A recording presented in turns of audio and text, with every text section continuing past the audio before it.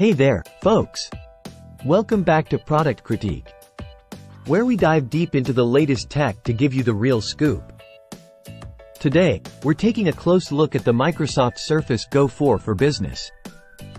Now, this device has been making some waves in the market, but does it live up to the hype? Let's find out. First off, let's talk design. The Surface Go 4 looks sleek and modern, with a compact form factor that's perfect for on-the-go use. It's got that signature Surface style, but unfortunately, it's not as rugged as we'd like for a business device. Plus, it's disappointing that Microsoft didn't make any significant changes from the previous model. Now, when it comes to ports, the Surface Go 4 is a bit lacking. You've got a single USB-C port, an audio jack, and an SD card slot. And get this, you can only charge the device through that USB-C port.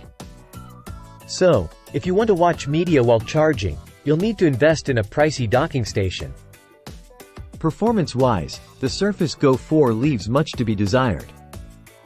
It's powered by an Intel N200 processor, which falls short in both single-core and multi-core tasks. And don't even think about gaming or 3D modeling. This device just can't handle it.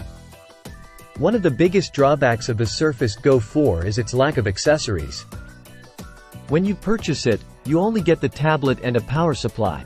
No keyboard, no stylus, nothing. So, if you want to use it as a laptop, be prepared to shell out even more cash. Now the question is, so, where does that leave us? Well, the Microsoft Surface Go 4 certainly has its drawbacks. It's expensive, underpowered, and lacking in accessories. While it may appeal to die-hard Surface fans or those who prioritize portability above all else, there are better options out there for business users. And that's a wrap for our review of the Microsoft Surface Go 4 for business. Be sure to like, comment, and subscribe for more in-depth product critiques. Until next time, this is Product Critique signing off.